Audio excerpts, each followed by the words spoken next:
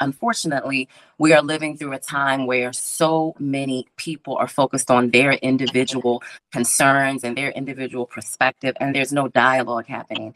And I think this is particularly pronounced in social media because you can really just follow people that agree with you and unfollow people who disagree with you. And I think we lose so much when we do that. And we are rapidly becoming a society that does not know how to speak to one another. Welcome to the Kindness Is podcast, where we take a deep dive into the true meaning of kindness. I'm your host, Kaitlin Johnstone, the co-founder of Kind Cotton. Let's dive in. Wake up. You know, it's not so often that you get to hear about the work of progressive Christians, particularly over the past couple of years. And I thought it was very important to highlight the voices of progressive Christians, to hear what they believe Christianity is, how it has been weaponized, how Christian nationalism is probably one of the most dangerous things to our democracy, to our country, and to our lives, and what we can do to combat that. So I hope you enjoy our guest this week. This is going to be a two-part episode because we just had so many incredible things to talk about that I couldn't condense it into 20 to 30 minutes. So enjoy part one today of the Kindness Is pod. Hey everyone, welcome to another episode of the Kindness Is podcast. Today I have Emelda, who goes by E, and Trudy on here, who are the co-hosts of Pray With Our Feet, an intergenerational community and podcast uplifting the intersection of progressive Christian faith and social justice. I also have to start out by saying I'm very excited to have a mother-daughter duo here because being someone who is incredibly close with my own mom, it feels very special to have you both here. So thank you. Thank you. Yeah. Thank you so much. I noticed that too from your Instagram. I'm like, oh yay, another fellow woman who's deeply close with her mom. It's beautiful. Yeah, for sure. So I'm very excited because I have been connected with E for, I guess, a few months now on Instagram, and just seeing the beauty that you were putting out into this world, and also knowing how very deeply you are both connected to your faith, but also knowing in that same regard that being connected to your faith means doing what is best for humanity has been very refreshing. So I'd love to start there if that's okay with you all. Yes, thank you. You know, before you hit record, we were talking about, the ways that Christianity has been misused.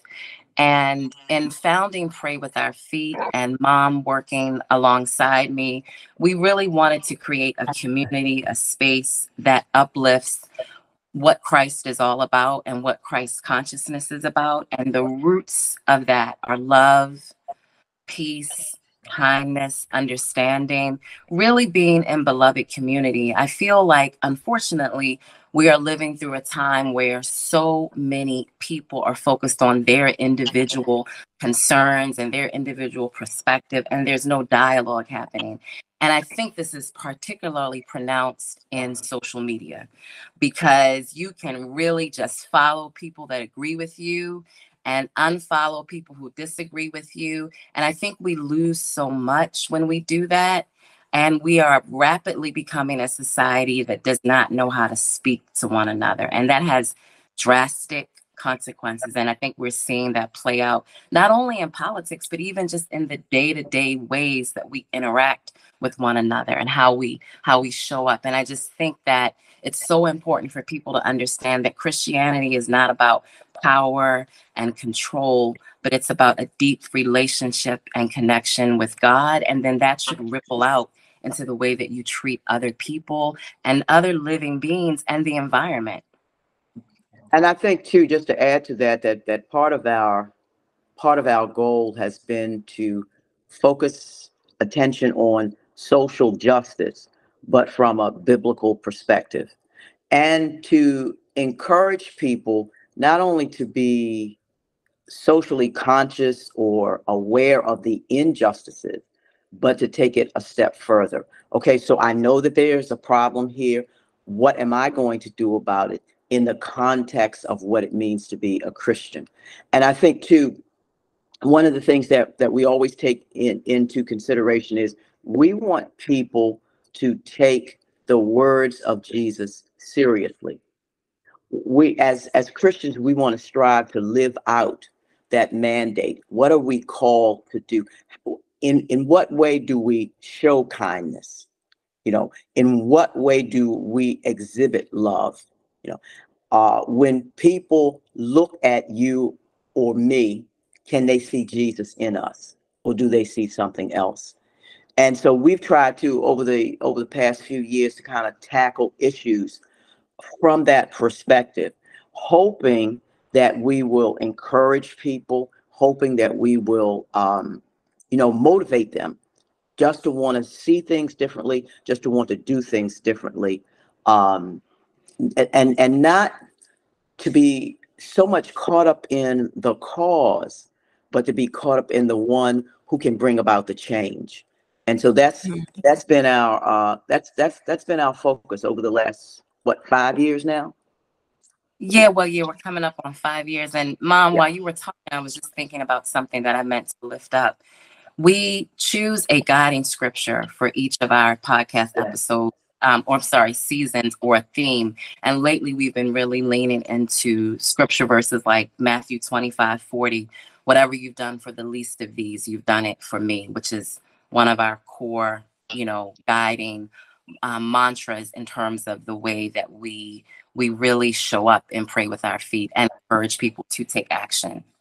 Yeah, and when we talk about, well, when the scriptures talk about the least of these, of course, in our world today, that also directs us to think about, well, who are the least of these?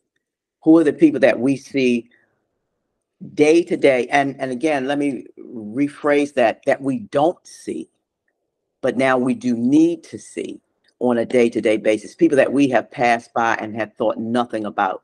That guy on the corner who is looking for a handout. What's his story? Why is he there? Are we called just to be dismissive and judgmental and say, oh, well, he could work, but he won't. He's a bum, da da da da da. But no, begin to see the person. I love in the scriptures where the scriptures often say Jesus looked at the woman, or Jesus looked at the man, because I believe that when Jesus did that, he saw the whole person. He saw their whole story. He was empathetic to what they were going through, and he did something about it. He just didn't look at them and say, oh, you poor thing. Be blessed in the Lord. Check with you later. No, he did something. And that's what we're hoping that we are encouraging people to do something. I have so many thoughts right now. The first, because you just mentioned it, Trudy, is seeing someone and then feeling that empathy. I mentioned this on another podcast recently, but I grew up with a very unconventional dance teacher, and she used to have us do an exercise in which we just stood in front of one another. We were not allowed to speak. We just looked at one another for upwards of like a minute or two. And almost every single time, it brought us to this intense feeling of joy and also sorrow at the same time. Like we would typically end up in tears, and it was because we could see that person in their deepest humanity. Yeah. Oftentimes, we do see in the Christian community people weaponizing Christianity. And you mentioned how important it is to hear one another and to talk to one another. So my question to you all is, how do you have those conversations with people who may be using Christianity in a light that you don't see is in the name of Jesus? I think that kind of conversation has to be approached if the person is open to coming to an understanding that Jesus calls us to a relationship, not to religion. There's a big difference there. Relationship speaks to being intimate with him, knowing him, abiding in him, and allowing the Holy Spirit to live out life within you. Religion is rules and regulations and methods, and when you go down that trail, you can easily politicize and weaponize religion, and then you can kind of cover it over with what you think is Jesus, but it really isn't. So how do you approach that with others who've gone down that trail? Another aspect of that is to demonstrate to them that Jesus is all about love, and that I'm going to love you even though I may not agree with you, but I'm going to love you enough so that you can begin, hopefully, to see Jesus in my life. I think one of the things that has occurred to me in recent months, when you look at the weaponization of Christianity, is the realization, from my vantage point, that that segment of the church has slipped into idolatry, and they really don't even know it. They're not worshiping Jesus. They're worshiping politics. Mm-hmm. They're worshiping hatred. They're worshiping racism. They've replaced Jesus as the center and the focal point of their relationship with all of these other things, and duped themselves into believing that they are being Christian. Yeah. Yeah, they really have. And, I think the other thing that's so important and can sometimes be an entryway into helping people like that broaden their understanding is the power of storytelling and the power of listening to other people's lived experiences.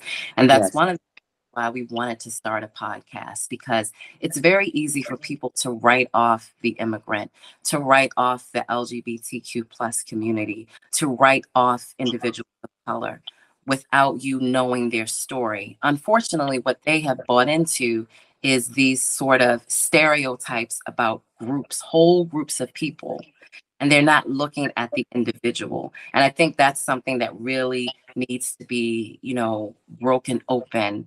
And that's how you get to empathy and understanding and love and kindness, is seeing the person, just like my mom was speaking to earlier about Jesus, seeing. I wrote a devotional several months ago now, I think it was last year, about the urgency of seeing with the heart. That's how God sees. God looks within the heart and sees from the heart. And I think that sort of making space for those conversations, and even if the person just sees a clip of someone talking from our podcast and sharing a little bit of their story, that may be an entryway to get them to begin to think differently and come out of these stereotypes about whole groups of people and begin to see the individual. Oh, they're like me in some ways, because we all have something that connects us. We all do. And I think the work is pushing beyond those divisions and seeing where we can connect in terms of commonality. Yeah. And I think, just to add to that, I think it's also very important, if we take this back to a biblical perspective. In the very beginning, in the book of Genesis, in the first chapter, where God says, "Let us make man, let us make humanity," and that humanity is created in the image of God. How revolutionary would it be if we would see each individual created in the image of God? That would wipe away the stereotypes. That would eradicate the racism. Because when I see you in the image of God. I see you as someone valued by God. And I think when I look at what is the development of Christian nationalism in this country, the lack of seeing each other as created in the image of God and the prevalence of racism. If we don't get a hold of that root, then it will change the church, and not for the better. And so I'm really concerned about the future of the church in America. And let's be honest about this in this conversation. When we talk about Christian nationalism, it also reflects the fact that the history of the church in America has been a segregated history. Okay, so let's be honest. When we talk about Christian nationalism, 9 times out of 10, we're talking about the white evangelical. Because if you go into the black church, the black evangelical, you don't find that. No. And I'm really, really happy that you brought that up, because we had a discussion about Christian nationalism a little bit before recording, and it's incredibly dangerous because it is very much rooted in white supremacy. Yes. And I mean, I feel as though they go hand in hand. As someone who was a Christian growing up, like as a child, I can remember going to church. And honestly, as a white child, I think it's very important to name that. The only time I felt joy or safety was when I went to my friend's black church. It was a very, very different experience for me, even. And I'm happy that I have had the privilege in being able to do so. As an adult, I am not practicing of a religion. So when you say in your mind, if everyone could see people in the eyes of God, right? And how God would see them, to me, I kind of like change that in my mind as if we could all see each other within our deepest humanity. And I want to say what your message would be to other non-Christians, particularly who may be listening to this, because I think that may be something that would be important to them to hear. I think, I understand what you're saying. Seeing others in your own humanity. The only thing that I would add to that is bringing in empathy into that process. We often talk about walking in someone else's shoes, knowing that person's story, realizing that everybody has a story. And that story involves success, it involves failure, it involves hurts, it involves shared experiences. Certain things that I have done, that you have done, and how do we look at that, and what's our connection? So if you're talking about reaching out to the non-Christian and helping them to see that would be one way of approaching that. I realize that when you're dealing with someone who is not a follower of Jesus, that conversation is a little bit different. Mm-hmm. But I think the same components are there of love, of empathy, of seeing that person as valued. Mm-hmm. Maybe I wouldn't necessarily right off the bat use the terminology created in the image of God, but I would say to them, this person is valued. This person is valued because of who they are, what they've done in their lives, what hopes and dreams do they have that are similar to the hopes and dreams that you have. So I think that's where the connection comes in. And when we get back to the Christian nationalist movement, that's what's missing there. Yes. Yeah. Yes.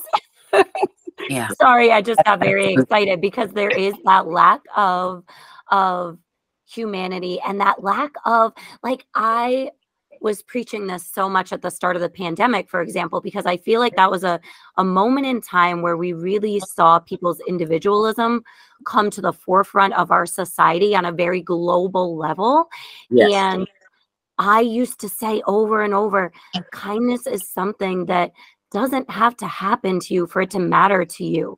I don't need to have had someone in my family die of COVID for me to wear a mask in a public space. I don't need to have my child be Black for me to understand the severity of needing police reform. I don't need me or my family members to be a part of the LGBTQ plus community for me to fight for their rights, right? Like, it doesn't necessarily even have to be this lived experience for you to see and hear other people's stories and value.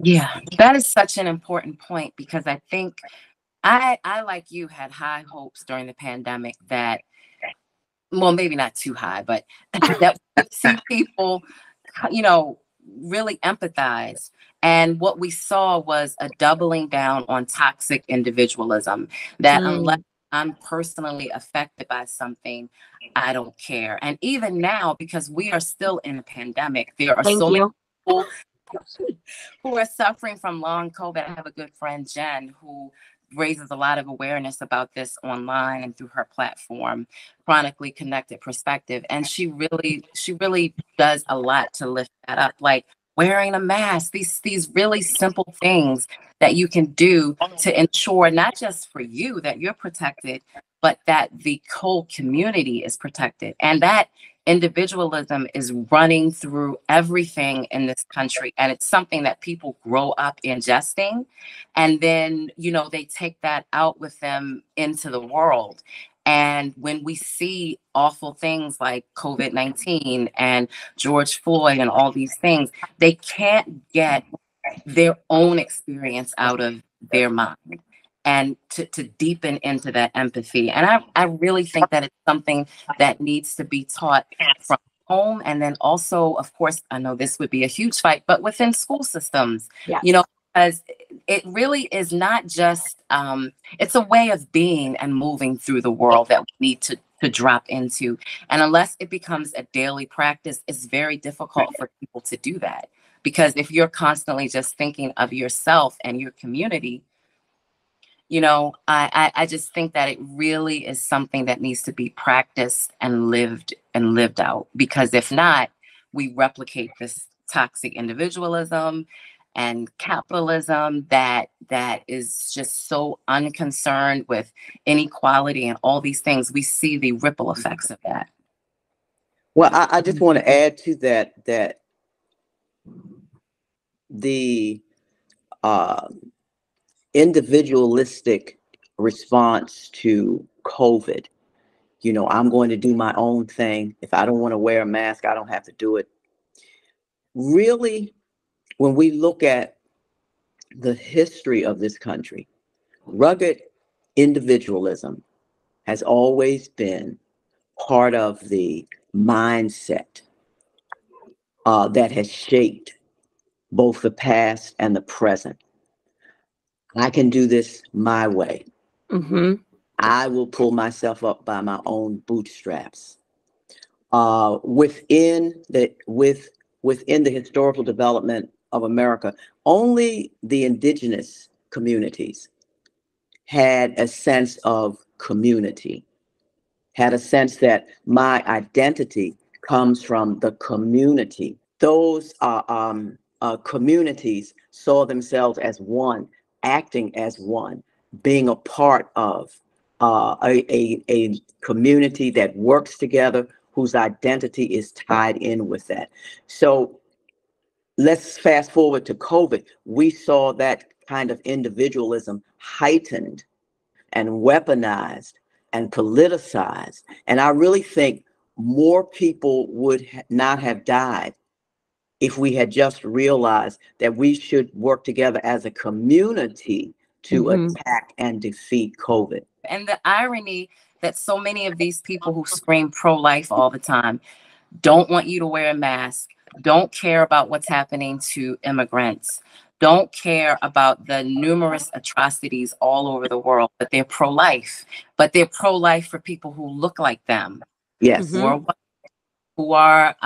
practice the kind of Christianity that they practice, who are affluent. It's this selective care, as opposed to, Mom, like what you were referring to with indigenous communities, a communal care and a scene of all as connected and not separate. But it's like you have to be the right kind of person for me to be kind to and for me to care about. And that is extremely dangerous. Yes, it is. Yes, it is. Yeah. The right kind of person. Because even looking at, my mind goes back to the Germany in World War II, and the rise of Hitlerism and the Holocaust. And that was, once you devalue people, once you dehumanize them, then you feel justified in doing whatever. So you can annihilate 6 million Jews. You can annihilate 6 million other people, the handicapped, those who were mentally challenged, those who were in the gay community. You can annihilate them because you've dehumanized them. And you can live without any worries or qualms of conscience, because these people aren't real. I don't see them. I can just wipe them out. Yeah.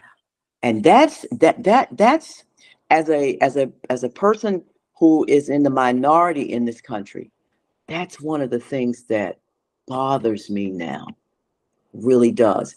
I can tell you truthfully, and I hope I'm not being overly reacting to this, but if we don't begin to really take a hard look at where we are, both politically, within the church, I'm concerned that we may reach a point where we feel justified in eradicating certain people that we don't deem to be human, and we can do it without any conscience whatsoever. Unfortunately, I think we're at that point. When you look at what's happening in Gaza, over 20,000 people killed, Palestinians, over 10,000 of those children, and 1 in 10 children in Gaza losing a limb a day without amputation. And there are people just going on about their lives as if nothing is happening, and saying, calling for a ceasefire is seen as something that is so radical and so destructive, instead of wanting the suffering to end and knowing that there's no resolution in continuing to fight and fight and fight. It only begets more. What did Gandhi say? An eye for an eye makes the whole world blind. I sadly think that we are at that point now. Yeah. Me too. And it's something I say often is someone asked me recently, like, well, were you for the Iraq war? And I was 16 at the time, right, when 9/11 happened. And I can remember being scared, and I lived in New York, and it was a really scary time. But I also know from the beginning, I was adamantly against it, because regardless of the atrocities that happened, right, I could hold multiple truths. I could say that was horrible what happened, just as I can say what happened on October 7th was horrible what happened. But in the same regard, I can see humanity and say that the retaliation is not acceptable, that children and all humans, I know we focus on the children because it is so important, and I think we do that a lot of times because maybe that will allow people to empathize a little bit more. But all innocent civilians are not collateral damage, right? Like, we are talking about lives here, and I think that's something that we need to continue talking about, because unfortunately, something I often say too, and I'm a part of this, is that I don't think any of us are safe from these white supremacist systems, right? Myself included. Like climate change isn't saving me. And that's very much a product of individualism, of capitalism, of white supremacy systems. And if we're not actively doing something about this, then we are not actively caring for other humans. Yes, because kindness is action, and it's having the courage to, as we've been lifting up so much in this conversation, to see one. And if you see that someone is hurting, then your response shouldn't be to ignore that. It should be to ask, what can I do? Whether that's signing a petition, sharing a social media post, listening to their story, because so often people think they know, and they come with all of these assumptions, and they make up their own perspectives based on these assumptions instead of really taking the time to care. I think so often in our culture, we throw out words like kindness and inclusion and empathy because they sound good, but we don't actually take the time to ask, what does this look like when it's lived out? And it's the simplest, sometimes it's the simplest of things. Do you have a neighbor next door that's older that has a hard time getting out? Can you offer to go to the store for them? It doesn't always have to be, organizing a grand march. It's so often those small acts of community care that are almost like a ripple. And if we're all doing these small acts, it ripples out and ripples out and ripples out. And before we know it, we have a different community. We have a different culture. Yeah. And I think, again, kindness has to spring from love. If that love isn't there, then I'm not going to be kind. If love isn't there, I'm going to be cruel. I'm going to be judgmental. I'm going to be dismissive of you. I won't see you because there is no real genuine love for who you are as a person. There's no real genuine love for your humanity. If love had been there, the situation in the Middle East with Hamas attacking on October the 7th and carrying a kidnapping and killing and doing other atrocities, that would not have happened. If love had been there, the over 20,000 Palestinians would be alive now. But because that love was not manifested, there was no kindness, there was no mercy, there was no grace. And we're called, and I like what my daughter just said, to demonstrate that kindness on a day-to-day basis. Maybe nobody knows that you went next door and you knocked on the neighbor's door. You don't do it for recognition. You do it because you're motivated by love, and that causes you to be kind to that person, regardless to whether they return that kindness to you. See, a lot of times I think we're looking for people to pat us on the back and to uplift us. Well, if that's what you're looking for, then you weren't being kind. Kindness should not be transactional. Yes. Thank you all so much for listening to this episode of the Kindness Is podcast. If you love it and it's adding even a little bit of value to your life, we would love if you could subscribe, rate, and review so we can reach even more people and make this world a little bit more kind.